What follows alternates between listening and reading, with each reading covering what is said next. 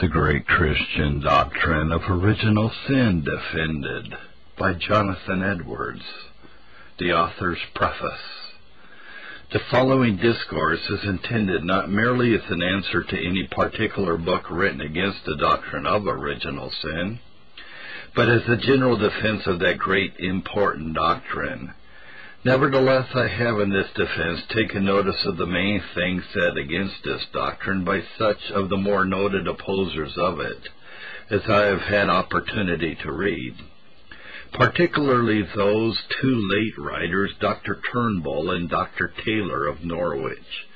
but especially the latter, which he has published in those two books of his, the first entitled, The Scripture Doctrine of Original Sin Proposed to Free and Candid Examination,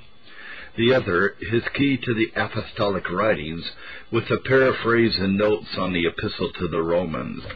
I have closely attended to Dr. Taylor's piece on original sin in all its parts, and have endeavored that no one thing there said of any consequence in this controversy should pass unnoticed, or that anything which has the appearance of an argument in opposition to this doctrine should be left unanswered. I look on the doctrine as of great importance, which everybody will doubtless own it is, if it is true. For if the case be such, indeed, that all mankind are by nature in a state of total ruin, both with respect to the moral evil of which they are subjects and the afflictive evil to which they are exposed, the one is a consequence and punishment of the other, then doubtless the great salvation by Christ stands in direct relation to this ruin as a remedy to the disease. And the whole gospel or doctrine of salvation must suppose it, and all real belief or true notion of that gospel must be built upon it. Therefore, as I think the doctrine is most certainly true and important, I hope my attempting the vindication of it will be candidly interpreted, and that what I have done towards its defense will be impartially considered by all that will give themselves the trouble to read the ensuing discourse, in which it is designed to examine everything material throughout the doctor's whole book, and many things in the other book containing his key and exposition on Romans, as also many things written in opposition to this doctrine by some other modern authors. Moreover, my discourse, being not only intended for an answer to Dr. Taylor and other opposers of the doctrine of original sin, but for a general defense of that doctrine, producing the evidence of the truth of the doctrine, as well as answering objections made against it. I hope this attempt of mine will not be thought needless, nor be altogether useless, notwithstanding other publications on the subject. I would also hope that the extensiveness of the plan of the following treatise will excuse the length of it, and that when it is considered how much was absolutely requisite to the full executing of the design formed on such a plan, how much has been written against the doctrine of original sin, and with what plausibility, how strong the prejudices of many are in favor of what is said in opposition to this doctrine, and that it cannot be expected anything short of a full consideration of almost every argument advanced by the main opposers, especially by this late and specious writer, Dr. Taylor, will satisfy many readers how much must unavoidably be said in order to a full handling of the arguments in defense of the doctrine, and how important the doctrine must be if true. I trust the length of the following discourse will not be thought to exceed what the case really required. However, this must be left to the judgment of the intelligent and candid reader. Stockbridge, May 26, 1757. The Great Christian Doctrine of Original Sin Defended, Part 1, wherein are considered some evidences of original sin from facts and events, is founded by observation and experience, together with representations and testimonies of Holy Scripture and the confession and assertion of opposers, Chapter 1. The evidence of original sin from what appears in the fact of the sinfulness of mankind, Section 1. All mankind constantly in all ages, without fail, in any one instance, run into that moral evil, which is in effect their own utter and eternal perdition and a total privation of God's favor and suffering of His vengeance and wrath.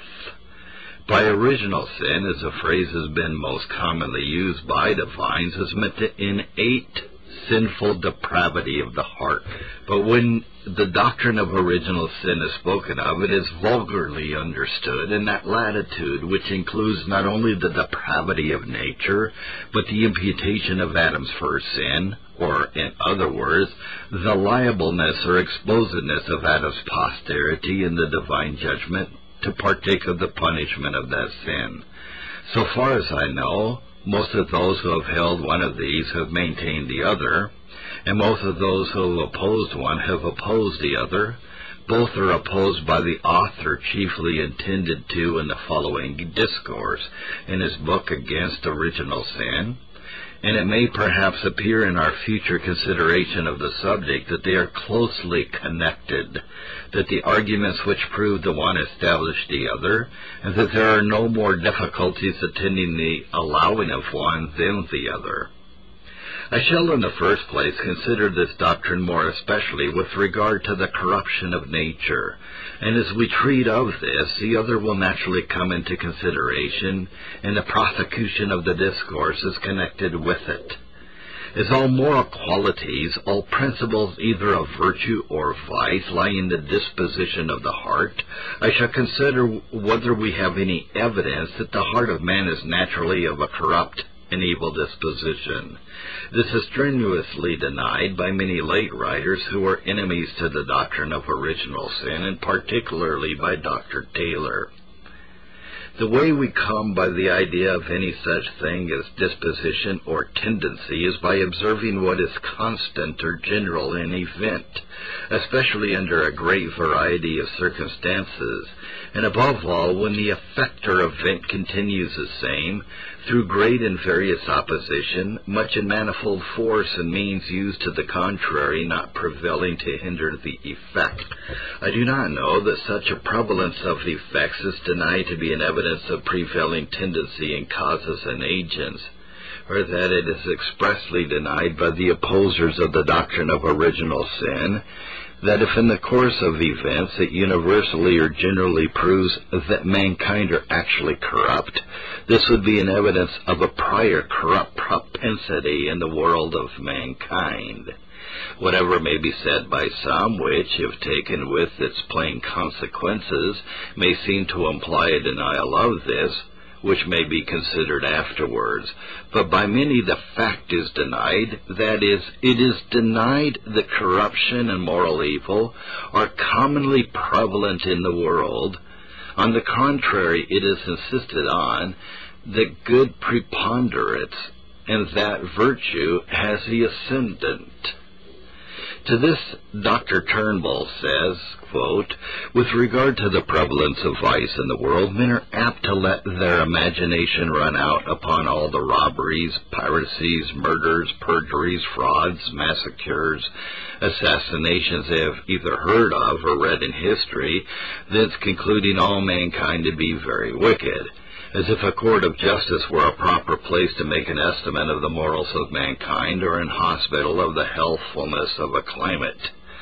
But ought they not to consider that the number of honest citizens and farmers far surpasses that of all sorts of criminals in any state, and that the innocent and kind actions of even criminals themselves surpass their crimes in numbers, that it is a rarity of crimes in comparison of innocent or good actions, which engages our attention to them and makes them to be recorded in history, while honest, generous domestic actions are overlooked only because they are so common, as one great danger or 1 month's sickness shall become a frequently repeated story during a long life of health and safety. Let not the vices of mankind be multiplied or magnified. Let us make a fair estimate of human life and set over against the astonishing instances of barbarity and wickedness that have been perpetrated in any age, not only the exceeding generous and brave actions with which history shines, but the unfailing innocency, good nature, industry, felicity, and cheerfulness of the greater part of mankind at all times, and we shall not find reason to cry out, as objectors against providence do on this occasion, that all men are vastly corrupt, and that there is hardly any such thing as virtue in the world. Upon a fair computation, the fact does indeed come out that very great villainies have been very uncommon in all ages and looked upon as monstrous, so general is the sense and esteem of virtue, end quote. It seems to be with the like view that Dr. Taylor says, quote, "We must not take the measure of our health and enjoyments from a lazar house, nor of our understanding from Bedlam, nor of our morals from a jail," end quote, page 77. With respect to the propriety and pertinence of such representation of things, and its forces to the consequence designed, I hope we shall be able to better judge, and in some measure to determine whether the natural disposition of the hearts of mankind be corrupt or not, when the things which follow have been considered. But for the greater clearness, it may be proper here to premise one consideration that is of great importance in this controversy, and is very much overlooked by the opposers of the doctrine of original sin in their disputing against it, that it is to be looked upon as the true tendency of the innate disposition of man's heart, which appears to be its tendency when we consider things as they are in themselves or in their own nature, without the interposition of divine grace. Thus, that state of man's nature, that disposition of the mind, is to be looked upon as evil and pernicious, which, as it is in itself, tends to extremely pernicious consequences, and would certainly end therein, were it not that the free mercy and kindness of God interposes to prevent that issue. It would be very strange if any should argue that there is no evil tendency in the case, because the mere favor and compassion of the Most High may step in and oppose the tendency and prevent the sad effect. Particularly, if there be anything in the nature of man whereby he has an universal unfailing tendency to that moral evil, which according to the real nature and true demerit of things as they are in themselves implies his utter ruin, that must be looked upon as an evil tendency or propensity. However, divine grace may interpose to save him from deserved ruin, and to overrule things to an issue contrary to that which they tend to of themselves. Grace is sovereign, exercised according to the good pleasure of God, bringing good out of evil. The effect of it belongs not to the nature of things themselves, that otherwise have an ill tendency, any more than the remedy belongs to the disease, but it is something altogether independent on it, introduced to oppose the natural tendency and reverse the course of things. But the event to which things tend according to their own demerit and according to divine justice is the event to which they tend in their own nature, as Dr. Taylor's own words fully imply, preface to his paraphrase on Romans page 131. God alone, he says, can declare whether he will pardon or punish the ungodliness and unrighteousness of mankind, which is its own nature punishable. Nothing is more precisely according to the truth of things than divine justice. It weighs things in an even balance. It views and estimates things no otherwise than they are truly in their own nature. Therefore, undoubtedly, that which implies a tendency to ruin, according to the estimate of divine justice, does indeed imply such a tendency in its own nature. And when it must be remembered that it is a moral depravity we are speaking of, and therefore when we are considering whether such depravity do not appear by a tendency to a bad effect or issue, it is a moral tendency to such an issue that is the thing to be taken into the account. A moral tendency or influence is by desert. Then may it be said man's nature or state is attended with a pernicious or destructive tendency in a moral sense when it tends to that which deserves misery and destruction. and therefore it equally shows the moral depravity of the nature of mankind in their present state, whether that nature be universally attended with an effectual tendency to destructive vengeance actually executed, or to their deserving misery and ruin, or their just exposedness to destruction, however that fatal consequence may be prevented by grace, or whatever the actual event be. One thing more is to be observed here, that the topic mainly insisted on by the opposers of the doctrine of original sin is the justice of God, both in their objections against the imputation of Adam's sin,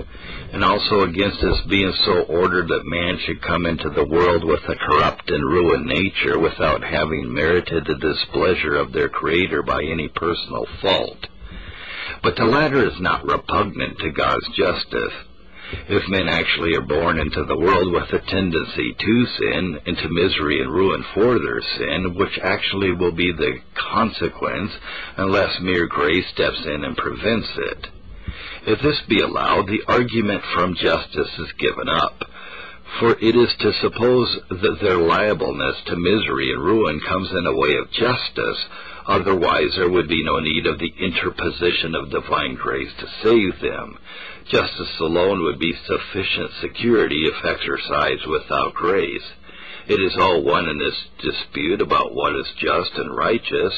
whether men are born in a miserable state by a tendency to ruin, which actually follows, and that justly, or whether they are born in such a state as tends to a desert of ruin, which might justly follow, and would actually follow did not grace prevent.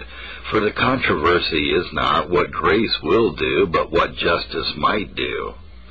I have been the more particular on this head because it innervates many of the reasonings and conclusions by which Dr. Taylor makes out his scheme, in which he argues from that state which mankind are in by divine grace,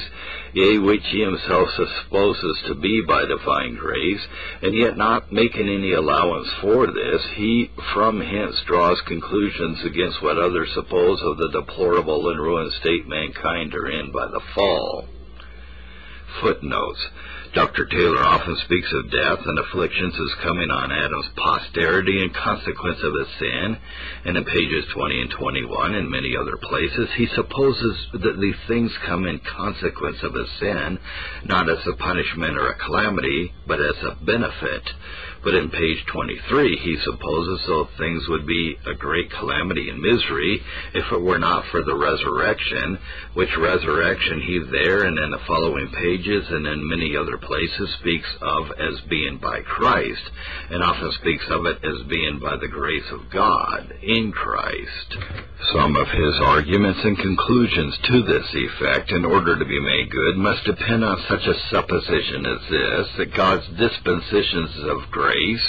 are rectifications or amendments of his foregoing constitutions and proceedings, which were merely legal, as though the dispensations of grace which succeed those of mere law implied an acknowledgment that the preceding legal constitution would be unjust, if left as it were, or at least very hard dealing with mankind, and that the other were of the nature of a satisfaction to his creatures for former injuries or hard treatment.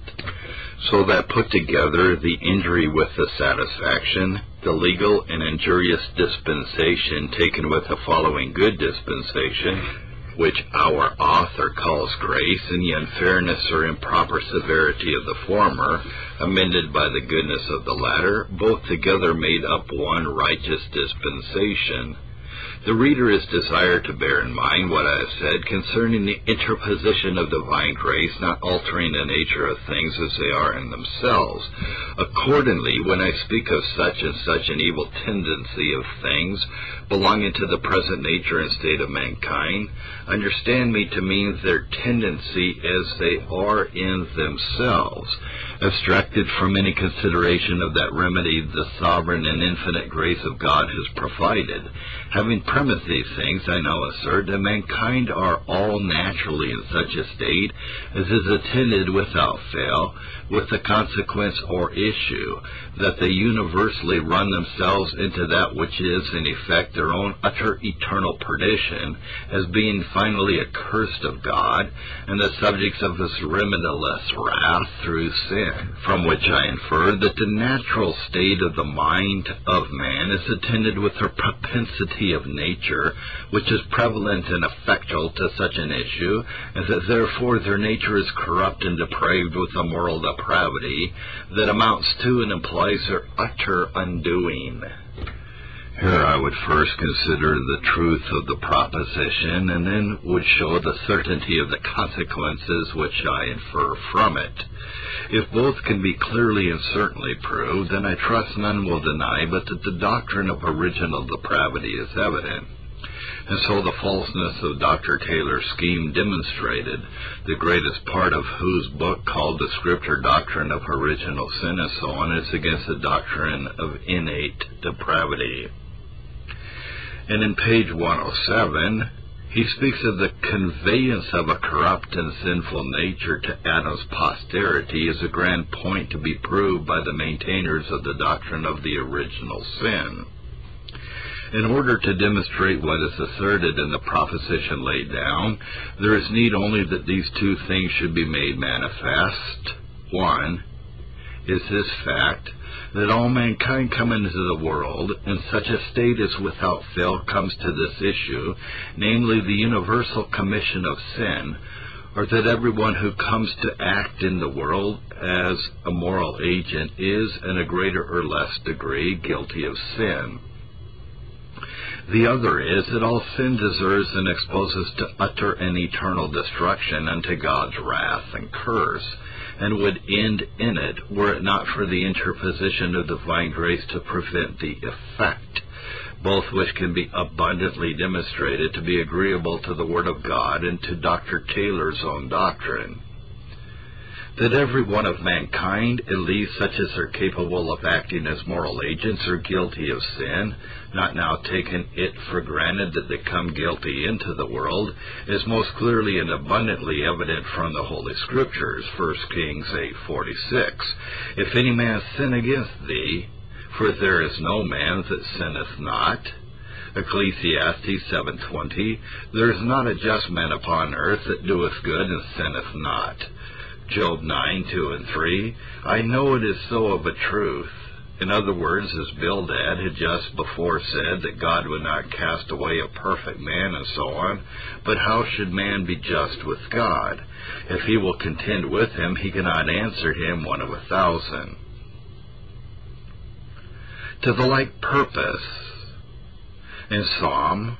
143:2, enter not into judgment with thy servant, for in thy sight shall no man living be justified.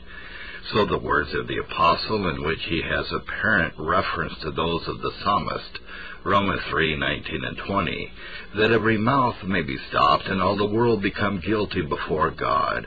Therefore by the deeds of the law there shall no flesh be justified in his sight, for by the law is the knowledge of sin. So Galatians 2:16, 1 John 1:7-10.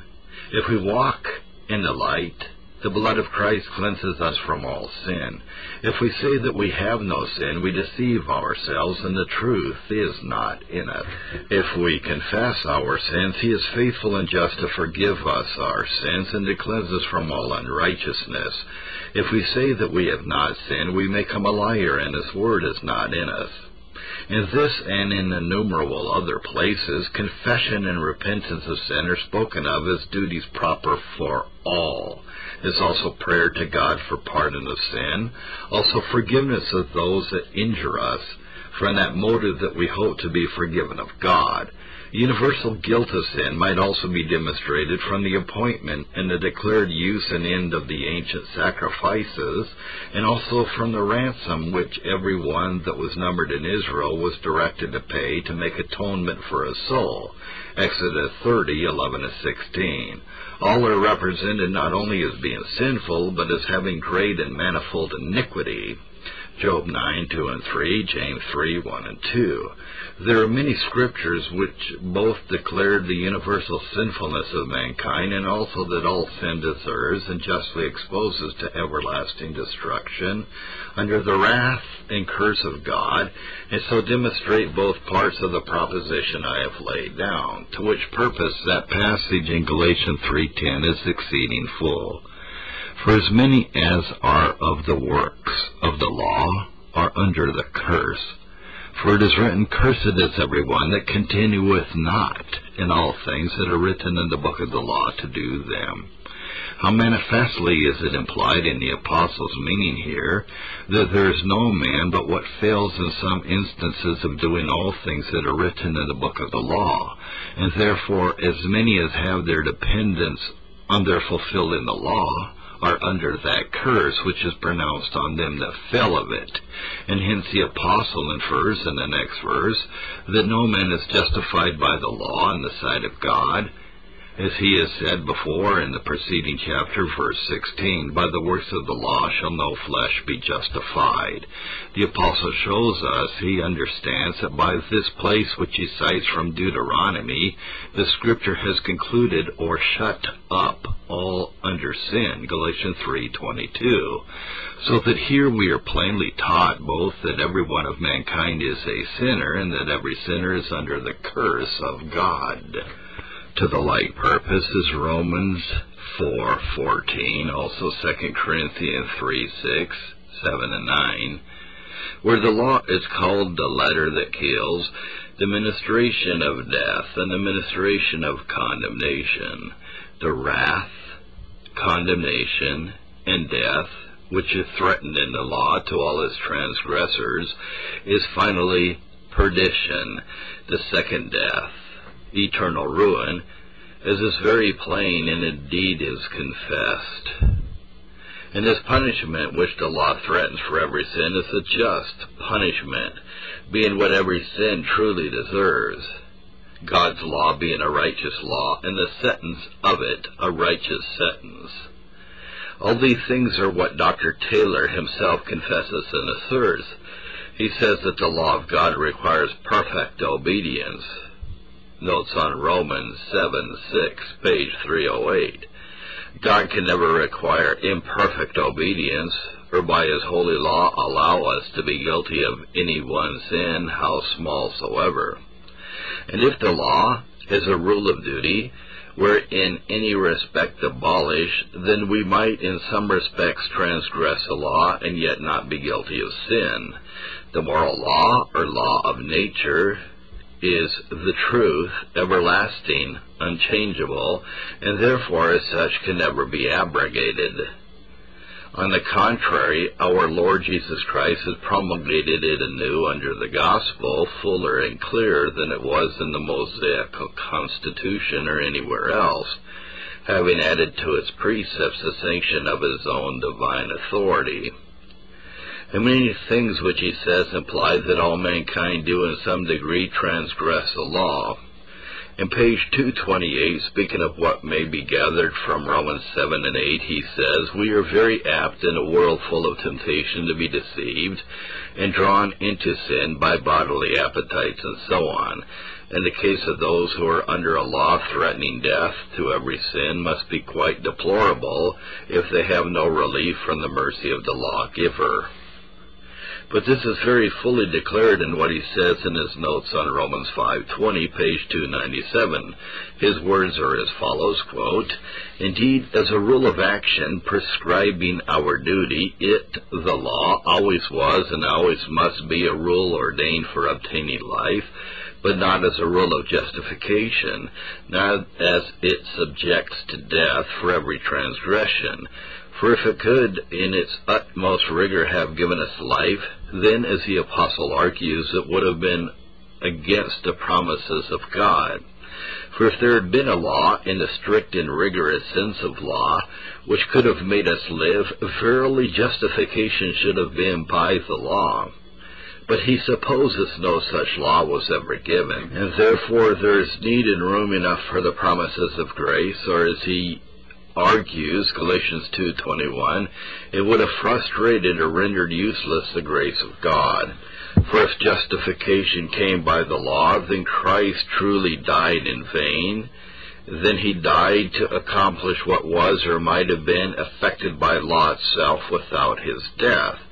Certainly the law was not brought in among the Jews to be a rule of justification or to recover them out of a state of death,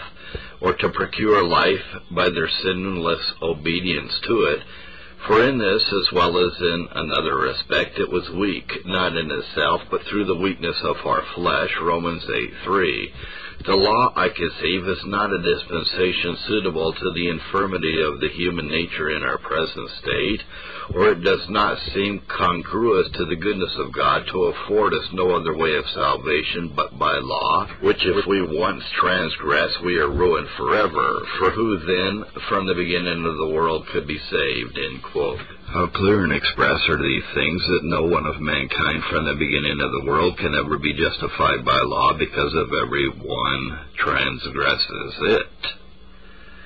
I am sensible these things are quite inconsistent with what he says elsewhere, of sufficient power in all mankind constantly to do the whole duty which God requires of them without a necessity of breaking God's law in any degree. But I hope the reader will not think me accountable for his inconsistencies.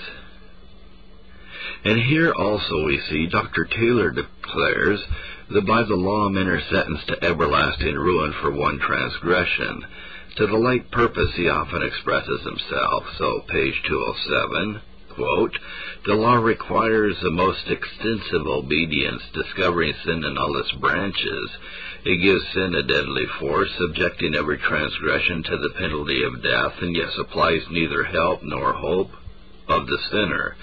but leaving him under the power of sin and the sentence of death. End quote. In page 213, he speaks of the law as extending to lust and irregular desires, and to every branch and principle of sin, and even to its latent principles and minutest branches. And when he speaks of the law subjecting every transgression to the penalty of death, he means eternal death, as he from time to time explains the matter. In page 212, he speaks of the law and the condemning power of it as binding us in everlasting chains. In page 120, he says that death, which is the wages of sin, is the second death, and this, page 78, he explains the final perdition. In his key, he says the curse of the law subjected men for every transgression to eternal death. So in his notes on Romans 5:20, the law of Moses subjected those who were under it to death, meaning by death, eternal death. These are his words. He also supposes that the sentence of the law thus subjected men for every, even the least sin, and every minutest branch and latent principle of sin, to so dreadful a punishment as just and righteous, agreeable to truth and the nature of things, or to the natural and proper demerits of sin, and this he is very full. Thus on page 186, quote, it was sin, he says, which subjected us to death by the law, justly threatening sin with death,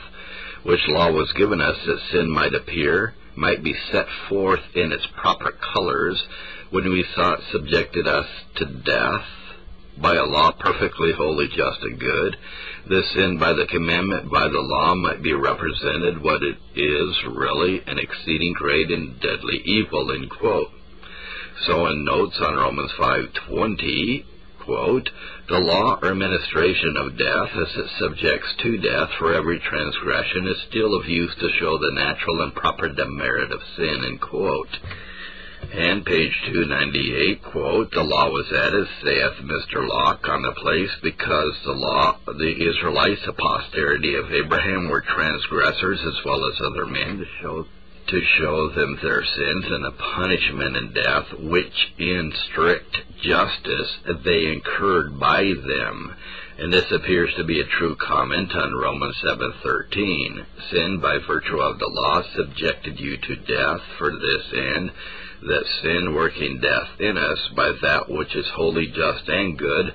perfectly consonant to everlasting truth and righteousness. Consequently, every sin is in strict justice, deserving of wrath and punishment, and the law in its rigor was given to the Jews to set home this awful truth upon their consciences, to show them the evil and pernicious nature of sin,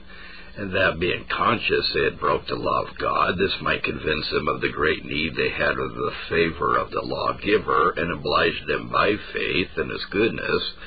to fly to his mercy for pardon and salvation, end quote. If the law be wholly just and good, a constitution perfectly agreeable to God's holiness, justice, and goodness, then he might have put it exactly in execution, agreeably to all these his perfections. Our author himself says on page 133, quote, how that constitution which establishes a law, the making of which is inconsistent with the justice and goodness of God, and the executing of it inconsistent with his holiness, can be a righteous constitution, I confess is quite beyond my comprehension, end quote. Now the reader is left to judge whether it be not most plainly and fully agreeable to Dr. Taylor's own doctrine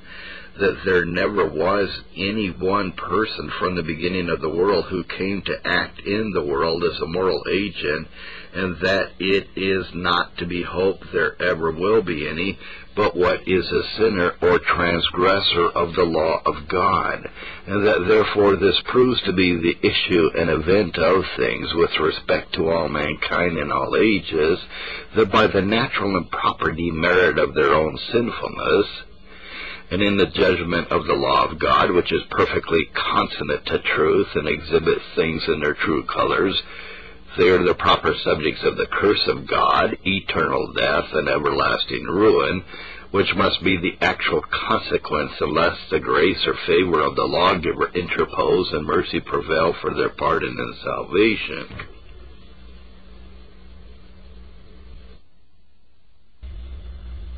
The reader has seen also how agreeable this is to the doctrine of the Holy Scripture. If so, and if the interposition of divine grace alters not the nature of things as they are in themselves, and that it does not in the least affect the state of the controversy we are upon,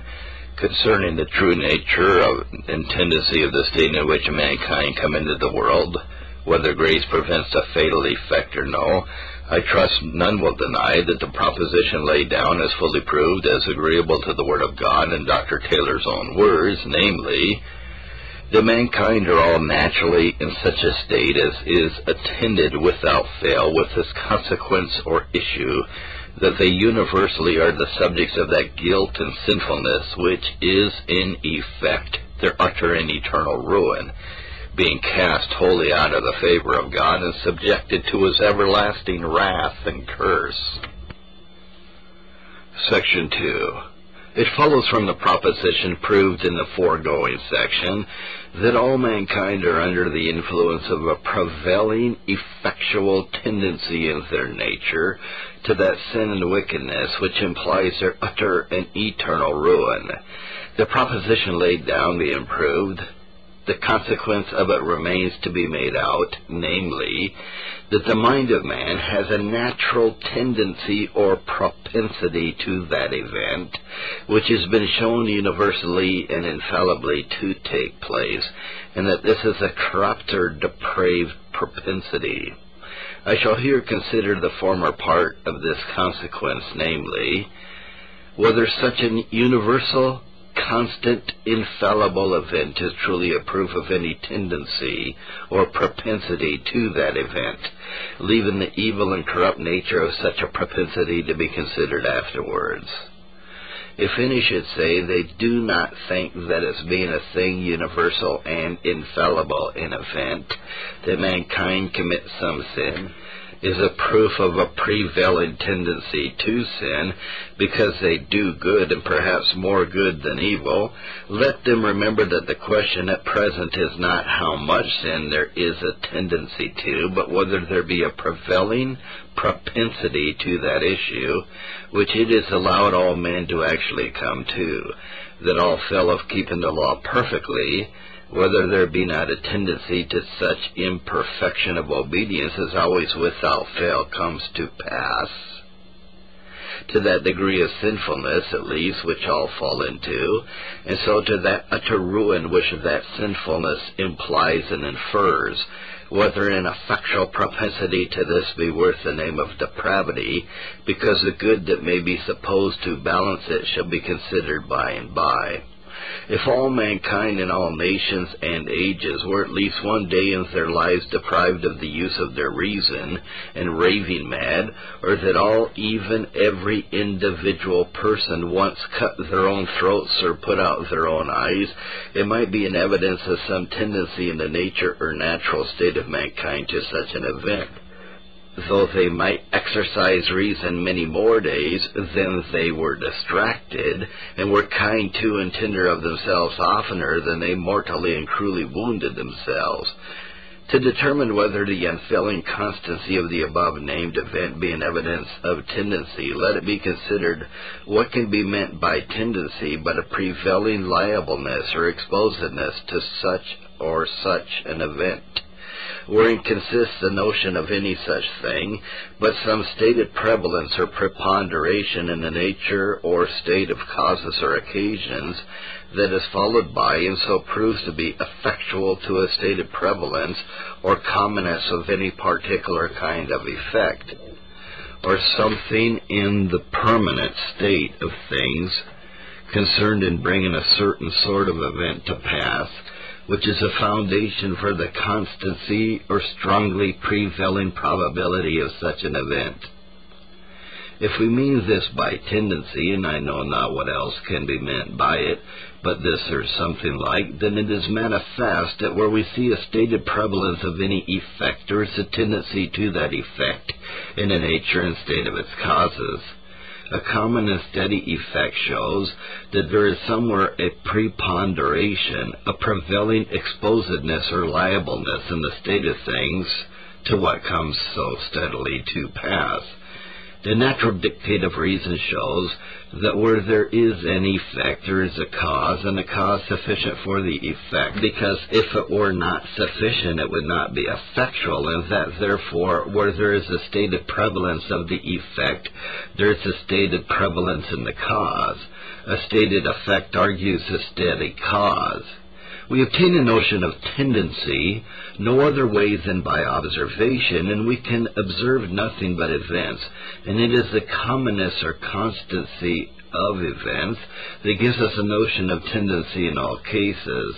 Thus we judge of tendencies in the natural world. Thus we judge of the tendencies or propensities of nature and minerals, vegetables, animals, rational and irrational creatures.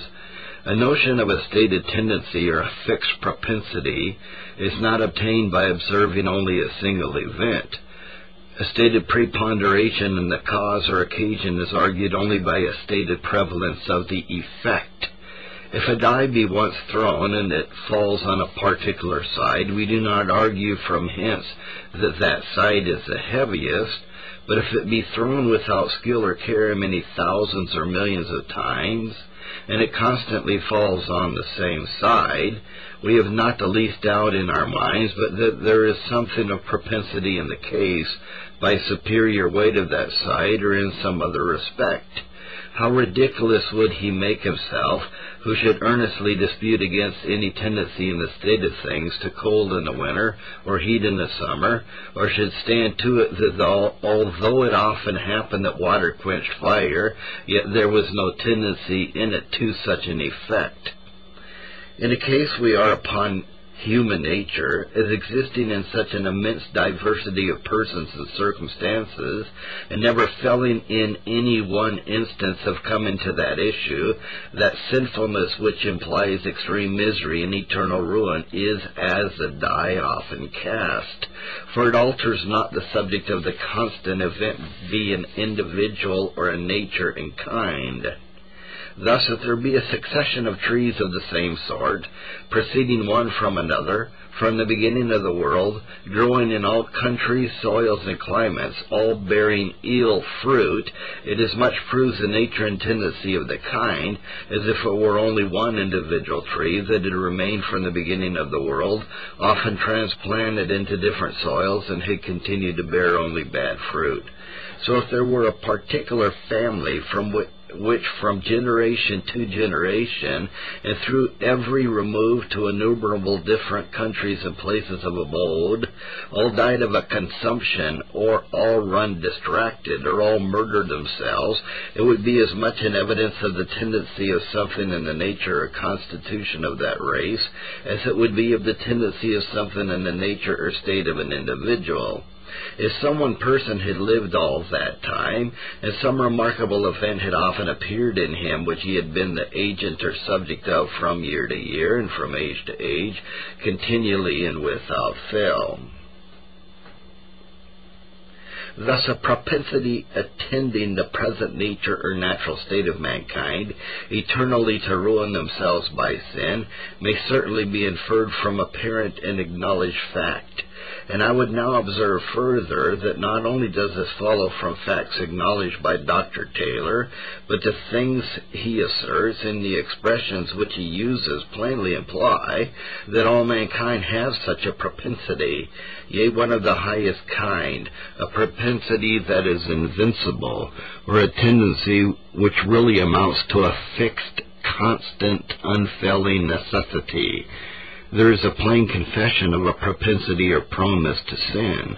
On page 143, quote, "Man who drinketh in iniquity like water, who is attended with so many sensual appetites and so apt to indulge them," end quote. And again, page 228, quote, "We are very apt in a world full of temptation to be deceived and drawn into sin by bodily appetites," end quote.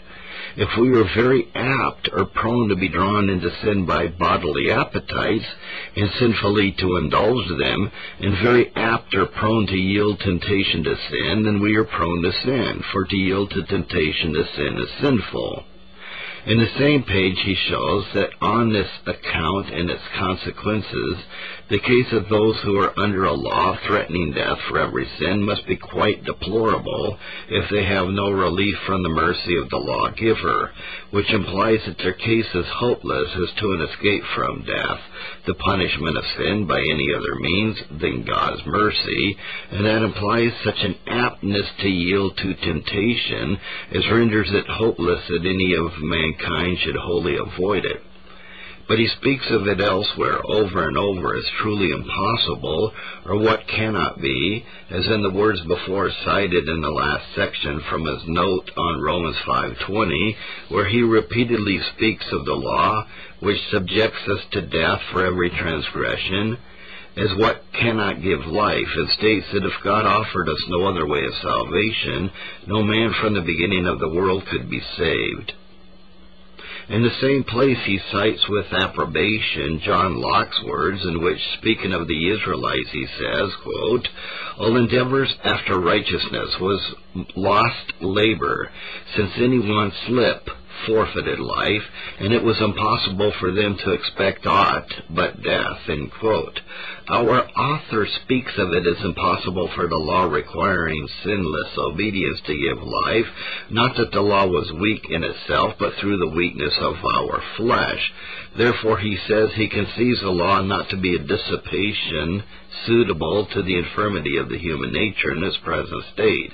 These things amount to a full confession that the proneness in men to sin, and to a demerit of and just exposedness to eternal ruin, is universally invincible, or, which is the same thing, amounts to invincible necessity, which surely is the highest kind of tendency or propensity, and that not the less, for is laying this propensity to our infirmity or weakness, which may seem to intimate some defect rather than anything positive.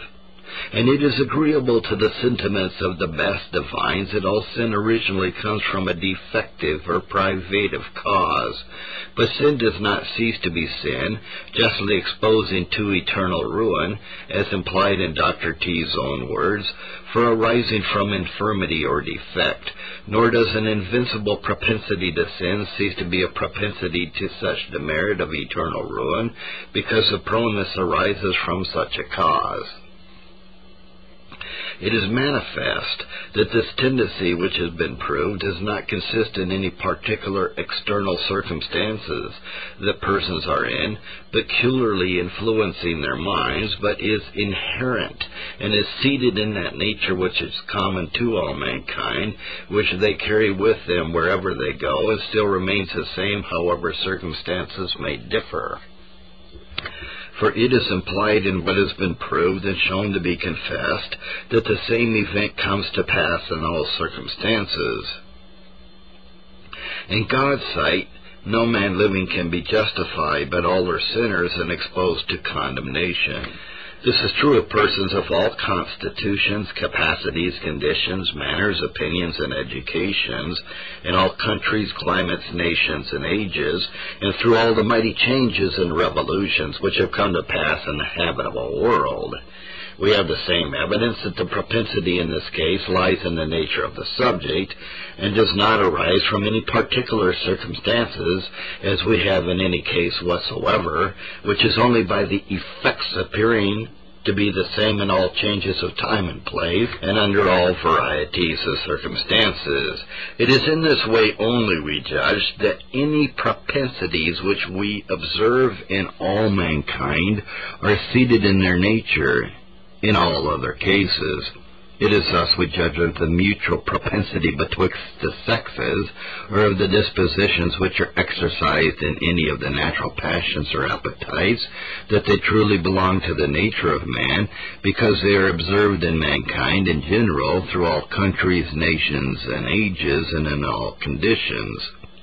If any should say, though it be evident that there is a tendency in the state of things to this general event, that all mankind should fail of perfect obedience and should sin and incur a demerit of eternal ruin, and also that this tendency does not lie in any distinguishing circumstances of any particular people, person, or age, yet it may not lie in man's nature, but in the general constitution and frame of this world.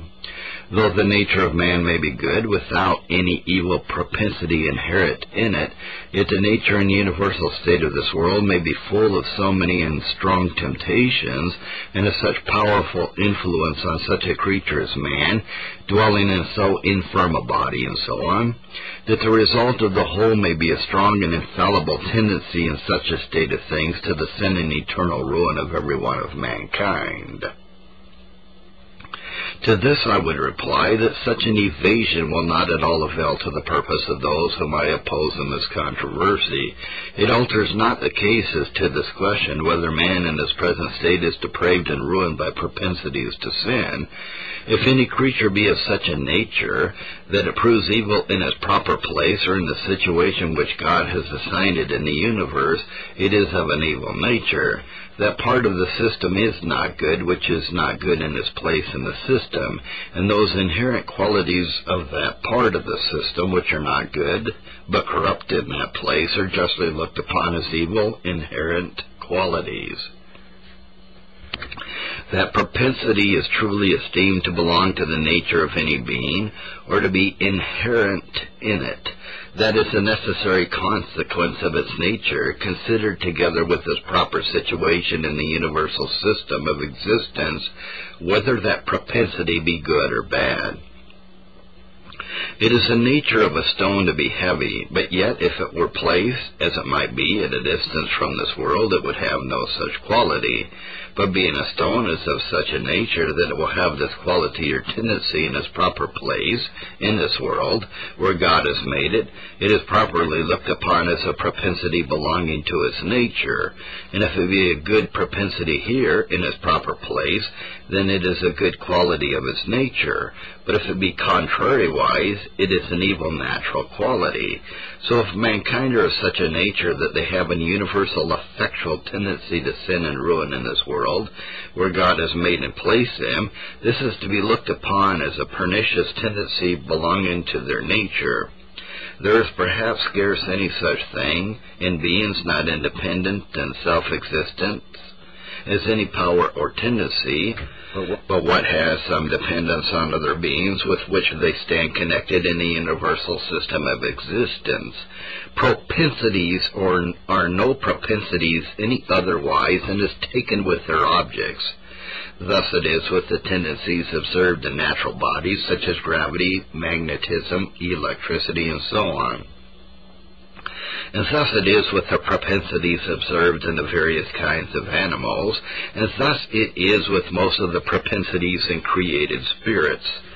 It may further be observed that it is exactly the same thing as to the controversy concerning an agreeableness with God's moral perfections of such a disposal of things.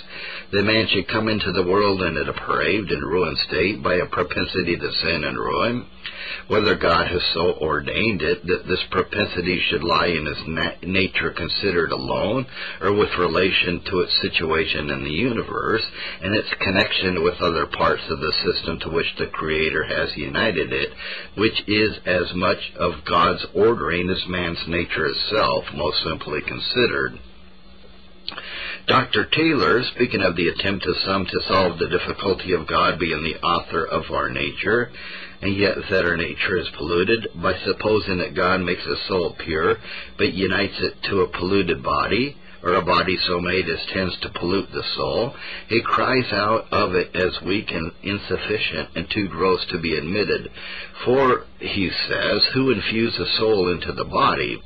And if it is polluted by being infused into the body, who is the author and cause of its pollution, and who created the body, and so on? But is not the case just the same as to those who suppose that God made the soul pure and places it in a polluted world, or a world tending by its natural state in which it is made to pollute the soul, or to have such an influence upon it that it shall without fail be polluted with sin and eternally ruined? Here may not I also cry out on as good a grounds as Dr. Taylor, who placed the soul here in this world? And if the world be polluted, or so constituted as naturally and infallibly to pollute the soul with sin, who is the cause of this pollution, and who created the world? Though in the place now cited, Dr. Taylor so insists upon it that God must be answerable for the pollution of the soul if he has infused or put the soul into a body that tends to pollute it, yet this is the very thing which he himself supposes to be the fact with respect to the soul being created by God in such a body and in such a world, where he says, quote, "We are apt in a world full of temptations to be drawn into sin by bodily appetites," end quote. And if so, according to his way of reasoning, God must be the author and cause of this aptness to be drawn into sin. Again, page 143, we have these words, quote, "Who drinketh in iniquity like water, who is attended with so many sensual appetites, and so apt to indulge them," end quote. And these words, our author in effect says the individual things that he exclaims against as so gross, namely the tendency of the body, as God has made it, to pollute the soul, which he has infused into it. These sensual appetites which incline the soul or make it apt to a sinful indulgence are either from the body which God has made, or otherwise a proneness to sinful indulgence is immediately and originally seated in the soul itself, which will not mend the matter. I would lastly observe that our author insists upon it, page 42, that this lower world in its present state, quote, "is as it was when upon a review God pronounced it in all its furniture very good, and that the present form and furniture of the earth is full of God's riches, mercy, and goodness, and of the most evident tokens of his love and bounty to the inhabitants," end quote. If so, there can be no room for evading the evidences from fact of the universal infallible tendency of man's nature to sin and eternal perdition, since on the supposition the tendency to this issue does not lie in the general constitution and frame of this world, which God has made to be the habitation of mankind. On original sin, section 3. That propensity which has been proved to be in the nature of all mankind must be a very evil, depraved, and pernicious propensity, making it manifest that the soul of man, as it is by nature, is in a corrupt, fallen, and ruined state, which is the other part of the consequence drawn from the proposition laid down in the first section. The question to be considered in order to determine whether man's nature be depraved and ruined is not whether he is inclined to perform as many good deeds as bad ones,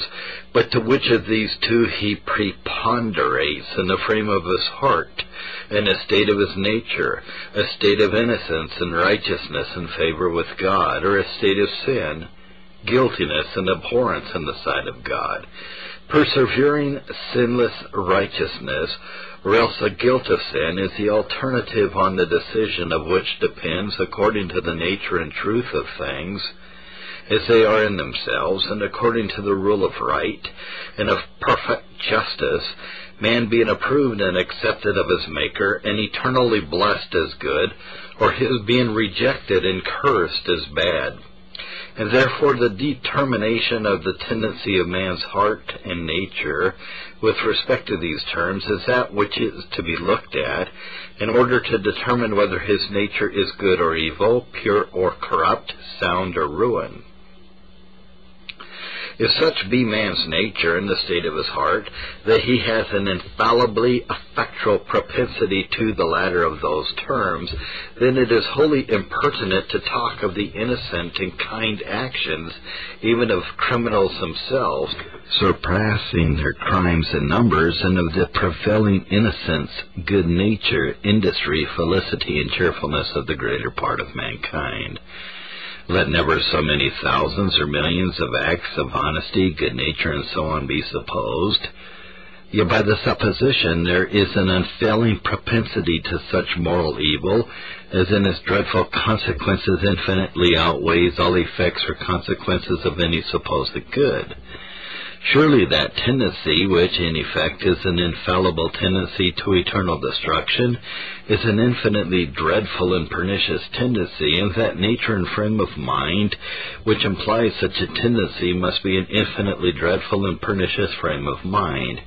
It would be much more absurd to suppose that such a state of nature is not bad, under a notion of men doing more honest and kind things than evil ones, than to say the state of that ship is good for crossing the Atlantic Ocean, though such as cannot hold together through the voyage, but will infallibly founder and sink, under a notion that it may probably go a great part of the way before it sinks, or that it will proceed and sail above water more hours than it will be in sinking, or to pronounce that road a good road to go to such a place, a greater part of which is plain and safe, though some parts of it are dangerous and certainly fatal to them that travel in it, or to call that a good propensity which is an inflexible inclination to travel in such a way. A propensity to that sin which brings God's eternal wrath and curse, which has been proved to belong to the nature of man, is evil, not only as it is a calamitous and sorrowful ending in great natural evil, but as it is odious and detestable, for by the supposition it tends to that moral evil, by which the subject becomes odious in the sight of God, and liable as such to be condemned and utterly rejected and cursed by Him. This also makes it evident that the state which it has been proved mankind are in is a corrupt state in a moral sense, that it is inconsistent with the fulfillment of the law of God, which is a rule of moral rectitude and goodness. That tendency which is opposite to what the moral law requires and prone to that which the moral law utterly forbids and eternally condemns is doubtless a corrupt tendency in a moral sense. So that this depravity is both odious and also pernicious, fatal and destructive, in the highest sense, as inevitably tending to that which implies man's eternal ruin. It shows that man, as he is by nature, is in a deplorable state in the highest sense, and this proves that men do not come into the world perfectly innocent in the sight of God and without any just exposedness to his displeasure. For the being by nature in a lost and ruined state, in the highest sense, is not consistent with being by nature in a state of favor with God. But if any should still insist on the notion of men's good deeds exceeding their bad ones, and that seeing the good more than countervails the evil, they cannot be properly denominated evil, all persons and things being most properly denominated from that which prevails and has the ascendant in them. I would say further that if there is in man's nature a tendency to guilt and ill desert, and a vast overbalance to virtue and merit, or a propensity to sin, the demerit of which is so great that the value and merit of all the virtuous acts that ever he performs are as nothing to it, then truly the nature of man may be said to be corrupt and evil. That this is a true case may be demonstrated by what is evident by the infinite heinousness of sin against God from the nature of things. The heinousness of this must rise in some proportion to the obligation we are under to regard the divine being, and that must be in some proportion to his worthiness of regard, which doubtless is infinitely beyond the worthiness of any of our fellow creatures. But the merit of our respect or obedience to God is not infinite. The merit of respect to any being does not increase, but it is rather diminished in proportion to the obligations we are under in strict justice to pay him that respect.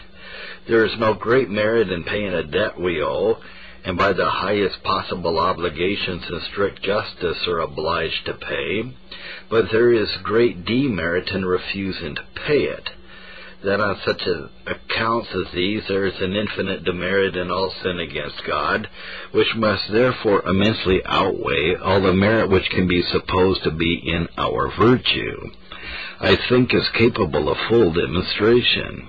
and that the futility of the objections which some have made against the argument might most plainly be demonstrated. But I shall omit a particular consideration of the evidence of this matter from the nature of things, as I study brevity, and lest any should cry out metaphysics, as the manner of some is, when any argument is handled against a tenet they are fond of, with a close and exact consideration of the nature of things. And this is not so necessary in the present case, inasmuch as the point asserted that he who commits any one sin has guilt and ill desert so great that the value and merit of all the good which it is possible he should do in his whole life is as nothing to it, is not only evident by metaphysics, but is plainly demonstrated by what has been shown to be fact with respect to God's own constitutions and dispensations towards mankind. Thus, whatever acts of virtue and obedience a man performs, yet if he trespasses in one point, is guilty of any the least sin, he, according to the law of God, and so according to the exact truth of things and the proper demerit of sin, is exposed to be wholly cast out of favor with God, and subjected to his curse to be utterly and eternally destroyed. This has been proved and shown to be the doctrine which Dr. Taylor abundantly teaches. But how can it be agreeable to the nature of things, and exactly consonant to everlasting truth and righteousness, thus to deal with the creature for the least sinful act, though he should perform ever so many thousands of honest and virtuous acts to countervail the evil of that sin? Or how can it be agreeable to the exact truth and real demerit of things, thus wholly to cast off the deficient creature without any regard to the merit of all his good deeds, unless that be in truth the case that the value and merit of all those good actions bear no proportion to the heinousness of the least sin? If it were not so, one would think that however the offending person might have some proper punishment, yet seeing there is so much virtue to lay in the balance against a guilt, it would be agreeable to the nature of things that he should find some favor and not be altogether rejected and made the subject of perfect and eternal destruction, and thus no account at all be made of all of its virtue, so much as to procure him the least relief or hope. How can such a constitution represent sin in its proper colors and according to its true nature and desert, as Dr. Taylor says it does, unless this be its true nature, that it is so bad that even in the least instance it perfectly swallows up all the value of the sinner's supposed good deeds, let them be ever so many, so that this matter is not left to our metaphysics or philosophy. The great lawgiver and infallible judge of the universe has clearly decided it. In the revelation he has made of what is agreeable to exact truth, justice, and the nature of things in his revealed law or rule of righteousness. He that in any respect or degree is a transgressor of God's law is a wicked man, yea, wholly wicked in the eye of the law, all his goodness being esteemed nothing, having no account made of it when taken together with his wickedness, and therefore without any regard to his righteousness, he is by the sentence of the law, and so by the voice of truth and justice, to be treated as worthy to be rejected, abhorred, and cursed forever, and must be so unless grace interpose to cover his transgression. But men are really in themselves what they are in the eyes of the law, and by the voice of strict equity and justice, however they may be looked upon and treated by infinite and unmerited mercy. So that on the whole it appears all mankind have an infallibly effectual propensity to that moral evil, which infinitely outweighs the value of all the good that can be in them, and have such a disposition of heart that the certain consequence of it is, there being in the eye of perfect truth and righteousness wicked men. And I leave all to judge whether such a disposition be not in the eye of truth a depraved disposition. Agreeable to these things, the Scripture represents all mankind not only as having guilt, but immense guilt, which they can have no merit or worthiness to countervail. Such is a representation we have in Matthew 18:21 to the end. Thereon Peter's inquiring how often his brother should trespass against him, and he forgive him, whether until 7 times, Christ replies, I say not unto thee until 7 times, but until 70 times 7, apparently meaning that he should esteem no number of offenses too many, and no degree of injury it is possible our neighbor should be guilty of towards us too great to be forgiven. For which this reason is given in the parable following, that if ever we obtain forgiveness and favor with God, he must pardon that guilt and injury towards his majesty, which is immensely greater than the greatest injuries that ever men are guilty of one towards another. Yea, than the sum of all their injuries put together, let them be ever so many and ever so great, so that the latter would be but 100 pence to 10,000 talents, which immense debt we owe to God, and have nothing to pay, which implies that we have no merit to countervail any part of our guilt. Therefore, how absurd must it be for Christians to object against the depravity of man's nature, a greater number of innocent and kind actions than of crimes, and to talk of a prevailing innocency, good nature, industry, and cheerfulness of the greater part of mankind. Infinitely more absurd than it would be to insist that the domestic of a prince was not a bad servant, because though sometimes he contemned and affronted his master to a great degree, yet he did not spit in his master's face so often as he performed acts of service. More absurd than it would be to affirm that his spouse was a good wife to him, because although she committed adultery, and that with the slaves and scoundrels sometimes, yet she did not do this so often as she did the duties of a wife. These notions would be absurd, because the crimes are too heinous to be atoned for by many honest actions of the servant or spouse of the prince, there being a vast disproportion between the merit of the one and the ill desert of the other. Thus I have gone through with my first argument, having shown the evidence of the truth of the proposition laid down at first and proved its consequence.